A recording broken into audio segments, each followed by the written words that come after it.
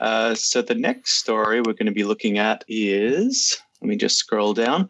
It's called "And 7 Times Never Kill Man!" exclamation mark. And it's a science fiction novelette by Martin, first published in the July 1975 issue of Analog Science Fiction and Fact magazine. It is set on the Jambles planet of Corlys, and it's about a conflict between the pacifist tribes of the Janshi and an invading militant religious sect called the Steel Angels. In the introductory notes of Dream Songs, Martin writes that the concept of the Steel Angels was inspired by the book Dorsai by Gordon R. Dixon, while the term came from the song Star Spangled Bummer by Chris Christopherson. So how many pyramids would you give "And 7 Times Never Kill Man"? I'd give it 3 out of 5. I thought it was an okay story, but I got more out of maybe what it provided in information about the Thousand Worlds, and the backgrounds in the story itself wasn't particularly interesting to me, but still worth reviewing and reading.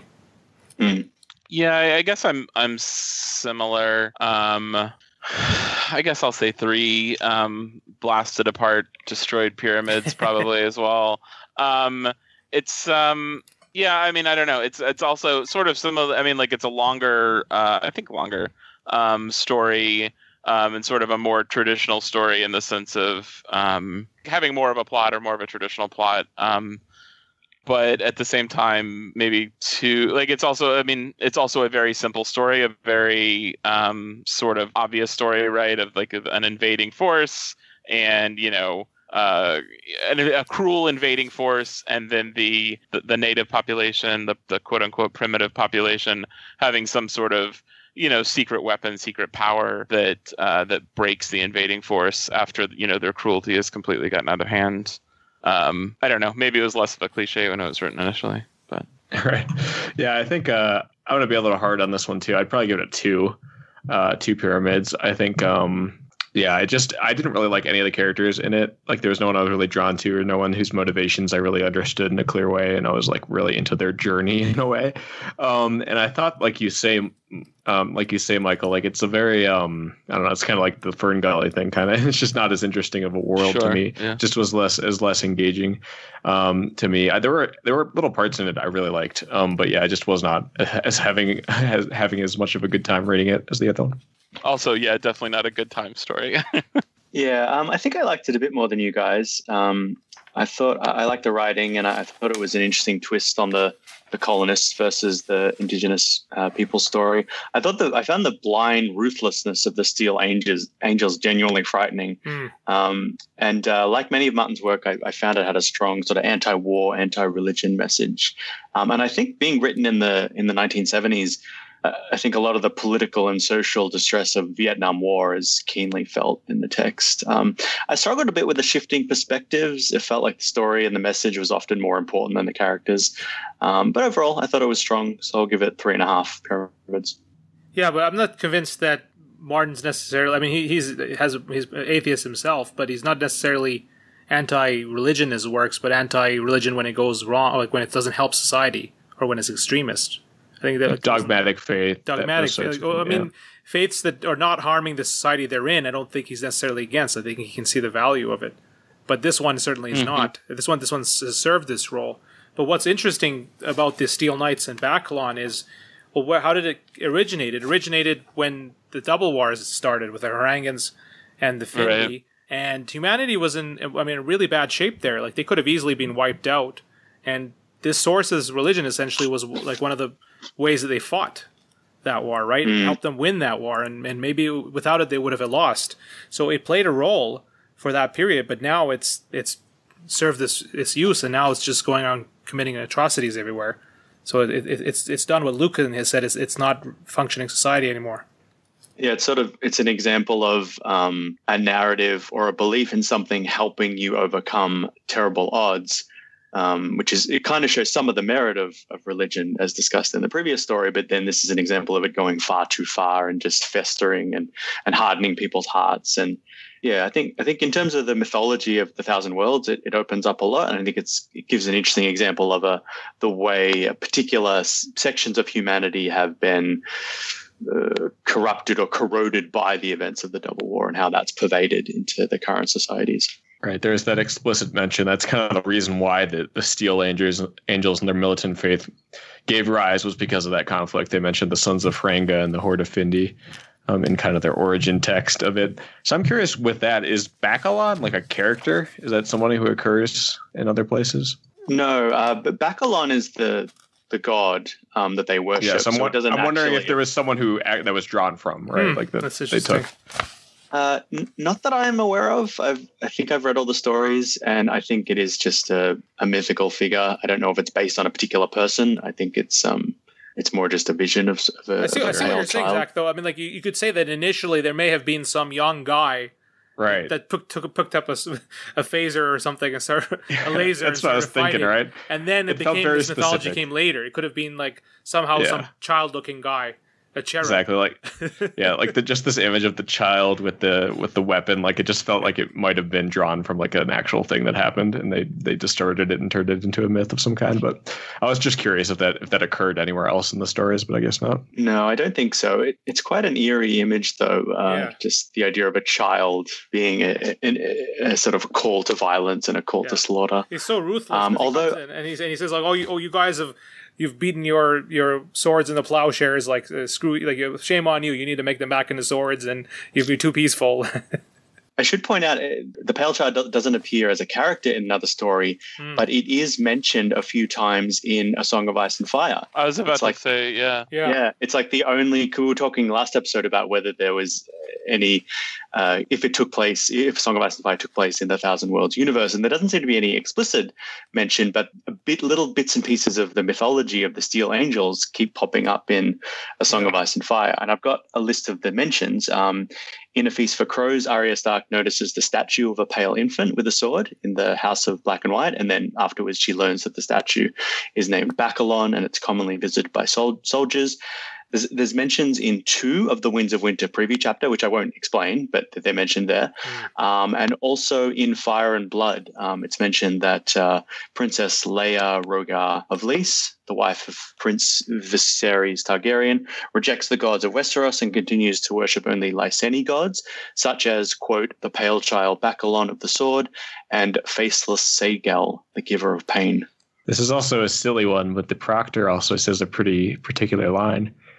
He says, "Winter is coming." That's right. Yeah, which might be the there. first. Which might be the first time that phrase is written by George. Yeah, but I mean, we talked about this. I think last time or in previous episodes. If George wants to, he can easily place the world in like Ice and Fire in this universe if he wants to. I think it'd be a mistake. That's up to him if he does so. But I mean, you could just as easily say that George liked the imagery of he came up with this. He's like, I came up with this cool idea of a kid with a sword. I was going to use it over and over again. And he references other people's works as well, right?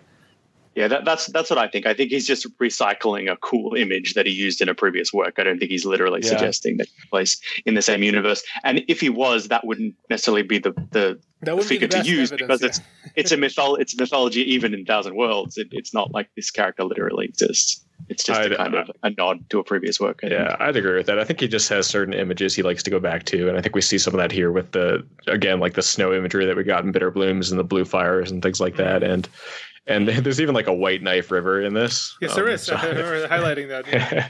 So these kind of things he likes, just these images and these descriptions of things that I think he just is part of his writing style. Yeah, and even the conflict between the Janshi and the Steel Angels strongly evokes some of the historical conflicts in A Song of Ice and Fire. Like the Janshi could be the children of the forest, the Steel Angels could be the Andals or the First Men. Andals are described as these Steel Knights. And a bit like the First Men, the children are defeated through combat, but eventually kind of take over the spiritual beliefs of the First Men and sort of envelop them into their sort of nature worship. Yeah, I think they even had golden eyes, I think, and it really did remind me of the Andals in particular, like the fact that they were so dogmatic and violent and wanted to put them down. Like it just those guys that that tattooed or even like carved the star into their arms, right? Like the Andal warriors that did that. It reminded me of that.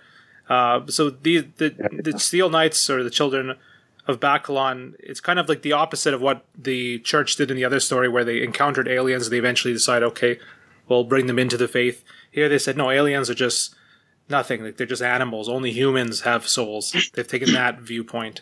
here and embrace that, which with that viewpoint was possibly useful. Or it was useful when they were fighting Harangans in the Findi, but it's not helping humanity now. Yeah, the interesting twist on it, though, is this idea that they're not actually like going to kill off these natives. They just want to wipe out their religious figures, their idols, which are the pyramids. Like that's all they care about, seemingly.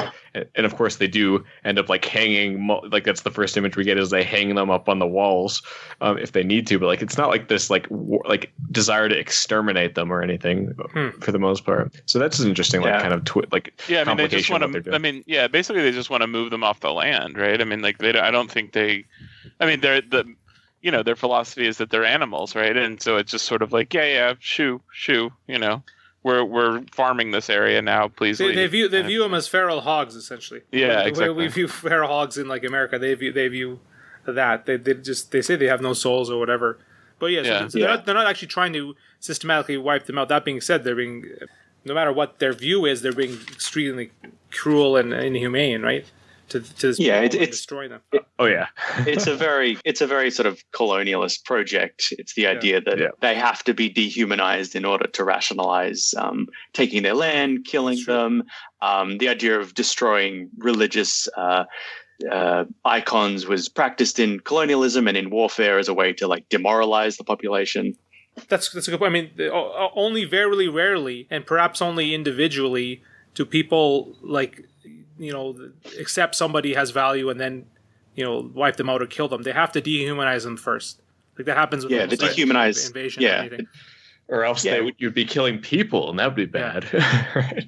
And that's the legacy of racism. A lot of the sort of the writing about racism, eugenics comes from colonialism. Like they had to manufacture a lot of these ideologies about subhumans and genetics and all these things in order to justify territorial acquisition and expansion. Yeah, that's all totally true. I think for me, like the part that I just found strange is like in some of the encounters we do get where they are taking out these pyramids is like, it feels like in those cases, it may have just been the particular commanders leading those efforts. Like they were very deliberately trying not to kill them. Like it felt to me like a deliberate, intentional effort. Whereas like if it was a traditional form of that, I think they would just be like, if they're causing problems for us, why not just kill them off? Like if they're making this more difficult than it need be, why not just kill them? Like it felt a little different in some cases. There certainly was some people in the Steel Knights that were trying to avoid killing people, or even there's one guy that said, just stop this, not worth it. Let's focus on doing elsewhere. Like there was a variety of kind of approach there, I think. Yeah, and there was a bit of a mirror between the two characters of the trader, whose name is Necrol, and the weapons master, I think. So Necrol's trying to encourage the pacifist Janshi to fight, to make war, and then the weapons master, ironically, is trying to convince the warlike Steel Angels to kind of avoid conflict. And in both cases, which is so antithetical to their belief system, right? Like, a part of it is literally like it's blasphemous not to be holding a weapon.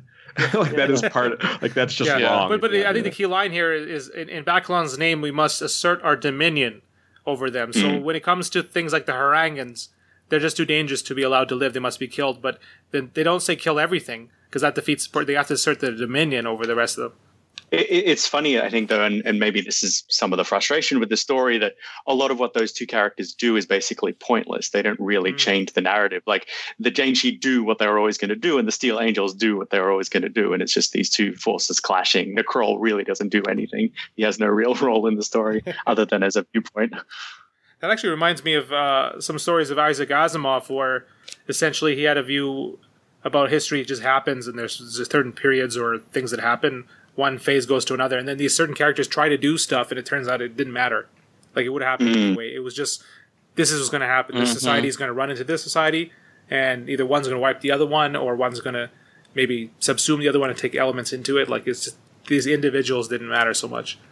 I was interested in the godless Janshi that Necrol ends up hanging out with, and the ways that like once the icon for them is lost, like it completely changes their behavior. Like I was interested in that concept, and I thought there was some interesting stuff there, but it didn't feel like it was fully kind of explored, like what that means and how you're going to behave. But they do end up, some of them do end up, even after Necrol, I think he dies right at the end, and they end up going to is it Jameson's world? after that. Yeah. Yeah. That's like the closest civilization. Mm-hmm. So they have some kind of like autonomy and purpose beyond the crazy shit that everyone else is doing on this planet once they lose the faith, which is interesting. Well, once the Janshi lose it, a lot of them go. It's bad on most of them, right? Either they go feral essentially, like for most of them.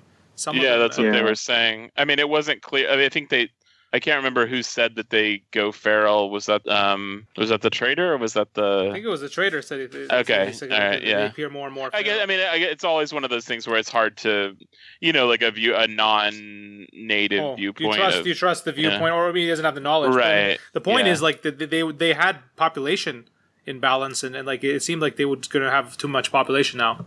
Like they yeah, I mean, it seemed like. Well. Right. Yeah. It seems like. I mean, I guess I don't really know for sure what was going on. I mean, maybe I missed some obvious things, but I mean, it kind of seems like the gods or whatever is in those pyramids is essentially. I mean, like it seems almost like not a hive mind, but like like some sort of psi entity that basically controls them. Right. I mean, like the way they. Don't eat anything until like the population starts getting out of hand, and the way that the escaped or not escaped, I guess, but the refugee people from destroyed pyramids either become feral or like the ones taken in by the trader, have no actual memory of no understanding of what they were doing or why, and that's how at the end the pyramid is able to conjure the image of Bacalon because it maybe reaches into their mind and pulls that out. Right. Yeah. Right. Yeah. And then it, essentially is having them kill themselves, Well, it seems the weird thing, psi. No matter what it is, it seems psi. I don't know if that what my question is it collective Janshi? Is it something else that's being put there? Something to do with the Harangans? Whatever it is, it's psi based, it seems. Yeah, whatever it is, it's psi, and I mean it seems I mean, I don't know. It seems like arguably as bad as the knights or whatever, right? I mean, it's essentially, I mean, it's not harming the natives or whatever, but I mean, it is essentially running them, right? I mean, it's treating them like cattle or something, right? Like it's running their lives. Yeah, I didn't really understand the ending. I mean, I understand what happened, but I couldn't understand what caused that pale child to appear, which is what makes it all the more sort of scary and weirds you out. Like you could say it was literally magic or spiritual or something unexplainable happened in which the pale child appeared at the sort of center of the Steel Angels coalition. Like that was the god that they worshipped. Therefore, it sort of manifested in this place, in this pyramid, because that was the religion that was most concentrated at that point in the planet. But that's not a satisfactory scientific explanation. So it could be the psi, it could be the psychic energy or powers of the Janshi or the bitter speaker. I think what's interesting is though, like that was part of the cause in which kind of makes the Steel Angels go crazy when they start killing their own children and burning their crops. Like that's part of it. But I also think the other part of it is the Steel Angels are so militaristic, they're so destructive, so ruthless, so violent that when they have no one else to kill or subjugate, they have inevitably turn against themselves. Like that kind of militarism combined with dogmatism, it inevitably like corrupts the person that is projecting it. Yeah, it's kind of eats away. Enemies or heretics, you will just keep looking within your own circle. Like you're a sword that needs something to fight. You have something. You give somebody a sword and you put it in a hand. They're going to want to use it. Yeah, the violence directed at others inevitably is spiritually directed at yourself. That kind of thing. I mean, from a literary perspective, I suppose that's probably true, but from like a what actually happened in the plot perspective, I mean, I think that they're getting murdered by a native psi creature, right? I mean, but they're doing it themselves, aren't they? They're killing their. Yeah, well, no, they're not. I mean, like a psi, they're being controlled. Like they're something has taken over their minds and is causing them to slowly kill themselves, right? I mean, like. Whether I think there's a question about whether it actually like Amin I think was suggesting, and I think it's a reasonable thought that the Bacalon statue perhaps didn't even physically transform, right? That it's just reaching into their minds to create the image of the statue. Yeah, I think I was wondering about that. Right? I guess I've read it. Maybe I misread it because what I thought was their psychic energy had produced the image. But the Steel Angels had just seen that image and did what was natural to them. But you're saying they're literally being controlled, or their thoughts are being manipulated. Right, in the same way that I think that the natives are essentially being manipulated, right? I mean, like they're not living independently. I mean, we see that when their pyramids are destroyed, right? They either go feral, or the ones that are taken in by the trader essentially learn, I guess human, for lack of a better, lack of a better term, learn human behaviors, right? Because now they have brains, right? They can use them if they're not being, controlled by a psi creature that's essentially limiting their ability to think and make independent decisions. Mm-hmm. But when they're living near their pyramids, like they're not making independent decisions, right? They're not living independently. They're living as part of essentially as the appendages of some sort of psi thing. So anyway, Michael, I find the pyramid somewhat malevolent. Yeah, no, I agree, but I'm just curious then, why do you think that the ways they influence the two species are different? So with the Janshi, they make them more pacifistic, and with the Steel Angels, they kind of accelerate and just increase the violence. So why is that? Like, why is the approach different? I mean, who knows for sure? I mean, I don't. I mean, obviously, we have nothing from their perspective, and so it's hard to say. That's fair enough. But I mean, it's quite possible that like if you think of them as some sort of as a god, or as something. I always like in science fiction, where you have a creature that can influence the minds of other. I think pretty rarely do you actually get the perspective of the thing that can influence minds. But when you do, they are often, like, especially if it's natural to them, they often, don't think that there's anything immoral about what they're doing, right? Like they can reach into somebody's mind the same way that like we can open our hand. Right. And so they don't think they're doing anything wrong. And so to them, like, it might be as simple as like, oh, I like these little, these fuzzy monkey creatures. Like they're nice. Right. Yeah. Like they don't hurt people and they're cute and I like them. And so why don't I, create this little society for them where they get to, have sex in the trees all the time. And then these outsiders come in and kill some of the psi creatures, maybe. Right. I mean, they destroy these pyramids. So these outsiders come in, destroy these pyramids, potentially killing some of the psi creatures. At the very least, are disrupting these little colonies of fun little furry people.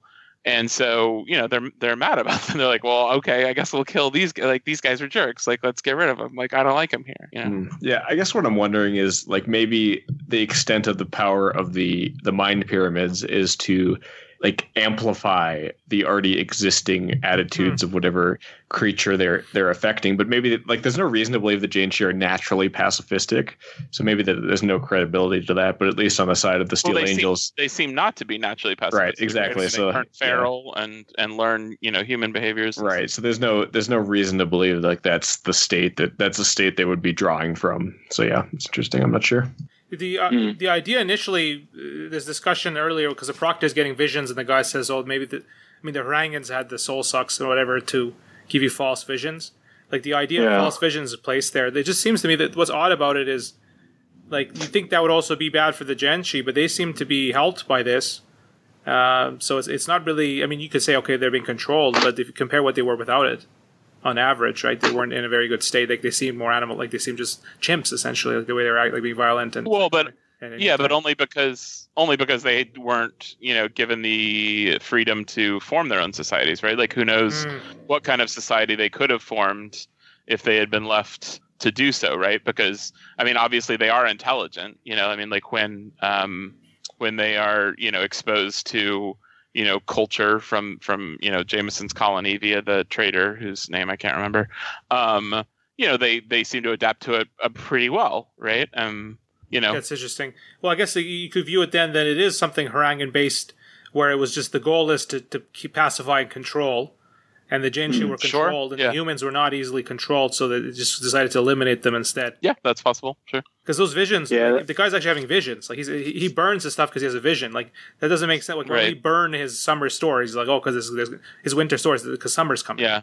Like I mean, and he was clearly like, I mean, to some degree, I mean, that's a fair point, right? Like to some degree, it may be that people, maybe everybody, but the but maybe especially, fanatical people, have some degree of resistance, right? And so like they slowly, over time, over that first winter, like they worked on his mind and he prayed, and they worked on his mind and they worked on his mind. And then they showed him the signs that they promised him, and then showed him the big sign that he took into his, because like proximity might play a role in it too, right? Like, so they could influence him somewhat. Well, so proximity does make a role in psi, right? Doesn't it? I think. Exactly. Gravity right. and proximity. Yeah, often. And so then they get them to, like a Trojan horse, right? Like they get him to take the Bacalun statue into the walled compound, and then at that point it's close enough to everybody to be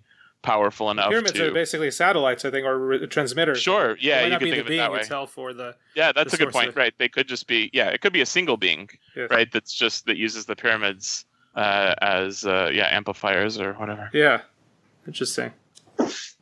I think that makes sense, especially because they bring up the soul sucks. I was kind of wondering, what if the Janshi were the soul sucks? What if they were the original enemies of humanity, but now the Terangans are gone, they just form their own societies?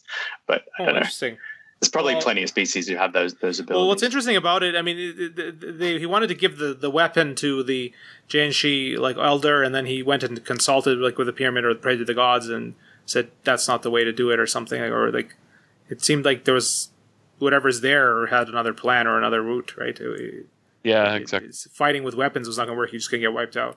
Which does bear out, right? Because they are effectively pacified or dealt with because they start killing themselves. Well, the Janshi are ultimately right. They say, no, we'll just wait. Our gods will help us. And essentially... And they did. Their gods did deal with the problem. Yeah, absolutely.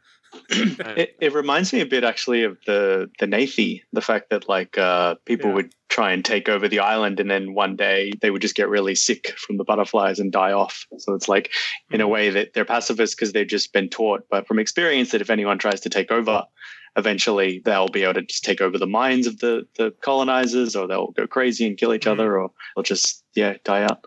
So there's a way of fighting their enemies that their enemies don't understand. The enemy is understanding technology and force and violence, but they don't understand, mind control and things like that. And that line you talked about, Duncan, earlier about the first men adapting and joining a faith. I mean, that's kind of the last sentence is that essentially, right? It's in thousand woods.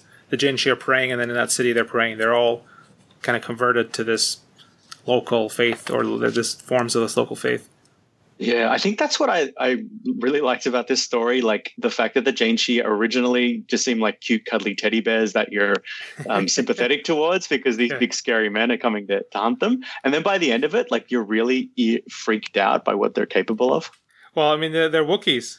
That's something I was going to bring up because I read an article.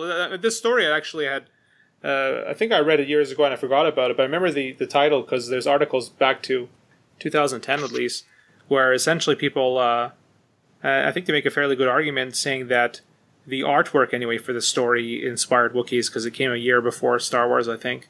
And if you look at the artwork for Chewbacca and the cover for this book, it's very similar. It is, yeah, especially with the ammunition. Which is funny because they're not. They don't. Most of them don't carry weapons, right? It's just the physical characteristic was used for the Wookiees as inspiration because that's what they would do. If they're making some random sci-fi movie, they might look at a bunch of art everywhere and say, "Oh, that looks cool." Use that. Yeah. I think it's very possible because it was 75. I think the story came out, and then I think some of the people who wrote the article pointed out that the original designs of Chewbacca were very different, and then they changed. They were hairless. It was this hairless creature, more like an alien-looking thing, and then it became more like a big teddy bear. For a redraft. So 75 was this story with the cover, and then 77 was Star Wars released. And I think it's very possible that an artist, creating costumes for a science fiction movie would have seen a copy of Analog or would read Analog. Yeah, those guys are nerds. Of course, they're reading this. The amount of science fiction, short story collections would have been only a dozen or so back then. So it's very possible. Who are the guys that are on the Return of the Jedi? Those little ones. The little guys?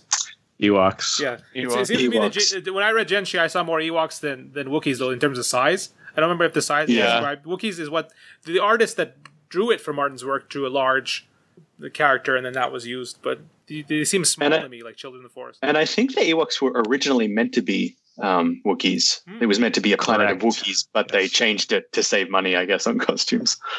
Or to get more there's supposed to be a whole part in the first Star Wars movie where like they went and did all this stuff, but that was all cut. Yeah, and we eventually get some of that in Return of the Jedi. But I think Wookiees in the Star Wars Christmas movie or something. Or there's a there is, yes. Life Day, Happy Life Day. But I think it's interesting. Like, the Ewoks, in fact, are a bit similar, a bit closer to what you imagine the Janshi would be, and it's a very similar setup. Like this technologically advanced stormtroopers invading this very technological primitive army of teddy bears. The teddy bears, the Ewoks are far less pacifist than the Janshi, it seems, but they overpower them by their knowledge of the land through more primitive tactics. And again, I think Lucas has even stated that the Battle of Endor was meant to be an allegory for the Vietnam War. It was a primitive army versus a technological advanced army, and the technologically advanced army was creamed. Well, not creamed, I shouldn't say that, but it was eventually worn down and had to withdraw. Logs beat ATSTs. Every time. Why use lasers? Just use logs. They're more effective. I wanted to ask, so of course I know it's drawn from that song that you mentioned, Duncan, but what do you guys think the title of this story means relative to the story? Because I have no idea. Like, I have no idea what it's supposed to indicate. Yeah. Well, I mean, it's a cool line. I think, what was the whole passage? So it's, you may kill yourselves and your mates and your cubs as you need, and you can, but kill not for pleasure, and 7 times never kill man. And it's from Rudyard Kipling's The Jungle Book. I mean, I don't know. I guess the one thing that I took, right, is that it's saying don't kill man, right? Like, man is a special category, and that's the whole thing with the the Bakloon people. I don't know why I can't think of what they're called. Steel Angels. I want to call them the Knights. Yeah, Steel Angels. There you go. Thank you. That's their whole thing, right? Like, everything is an animal or a man.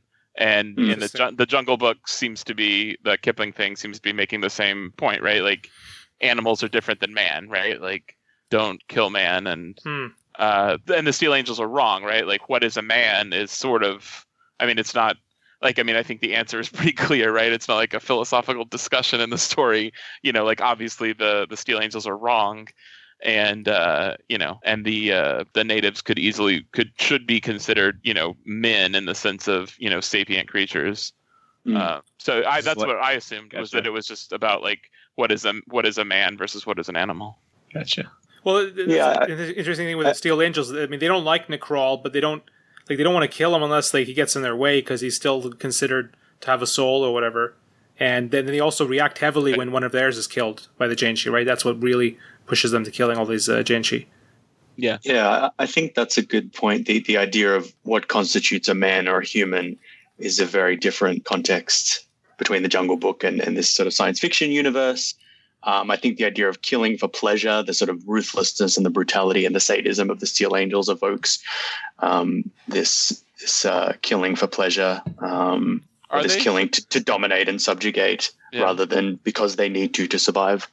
But I did do a little bit of research about the story, and I confess I watched the Preston Jacobs review of this, this story, which was actually quite good. It wasn't particularly conspiratorial. It was more just a straight review or analysis of the story. And he brought up a really good point about the quote from Rudyard Kipling, which was that the Jungle Book, and in fact a lot of Kipling's work, has strong themes of British colonialism. There's allegories read into the Jungle Book, and in general, Kipling's White Man's Burden poem is often seen as a justification for intervention in other countries for humanitarian purposes. And I think in this context, it's quite interesting because obviously Kipling's work was set against the backdrop of British empire, whereas Martin is writing in the era of American empire and against the backdrop of Vietnam and incursions in all these countries to stem the tide of communism and things like that. So I think I definitely read the Steel Angels as more in that line of like American imperialism, American militarism, that kind of thing. So I think that's maybe where part of the inspiration from the quote comes from, that this is American violence and intervention that Martin is kind of framing his text around in his parable. I buy it. That's interesting because the steel. I mean, if you go follow that analogy, I mean, the American military anyway was needed in the World Wars, right? Especially World War II, it was needed, and then maybe you could say that maybe it went too far at times, right? It was going overbroad and going to Vietnam and so forth. But the America withdrawing of the world was not needed. Like it didn't help at that time, right? Like it was needed in World War II. Oh, absolutely. American industry, whatnot. But then you see how far that can go when you get to like nuclear technology, and it becomes a bit more ambiguous what is right and wrong. There's this great line at the start. This idea that I think it's one of the Janshi characters basically saying like that he did not believe in evil because like evil is like a concept of faith that he didn't have, it's the traitor character, like the other traitor character or something. And he essentially says he learns what evil is because of these steel angels. Like that idea that like evil is like for evil to be necessary, you have to have belief in something. So I don't know. It's just interesting to think about relative to all this. Yeah. Evil is like almost a higher calling in a way than just, selfishness or exploitation. Evil requires like a project of suffering and cruelty, like a long-term project. And relative to all this stuff with World War II and the ways that escalated it was very clear, like we need to defeat the evil.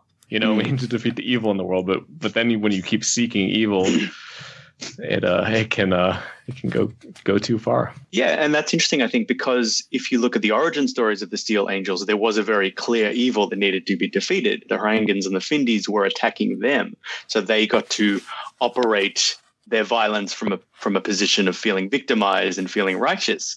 And now, I guess, if we follow on with the Vietnam War allegory, now America is in a position of power. The Steel Angels are in a position of power. Now they're fighting. They're the invaders. They're the people victimizing the weaker people. Evil. The destroyer of worlds. Yeah, something like that. It's a little tenuous. So I liked all that kind of big imagery and big kind of I don't know. All those big ideas were quite compelling, I thought. One last point on my end and one question. Just a point we talked about earlier, but the elder specifically says not only we deal with them. It says if they come, our God shall speak to them. Like shall speak to them, right? So he's correct. Not only deal with them, but like interact with them.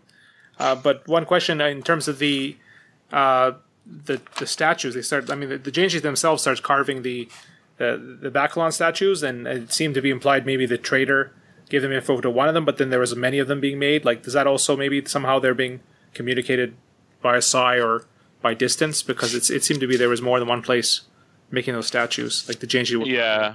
Right. I agree. There's something is like reading him and figuring out what it is that he thinks art should be like and then giving it to him, right? And that's why it looks fake to real art collectors, right? Because it's not from something alien, right? It's actually it's a through a mirror darkly or whatever from his brain of like what native art should be like, or what primitive art should be like.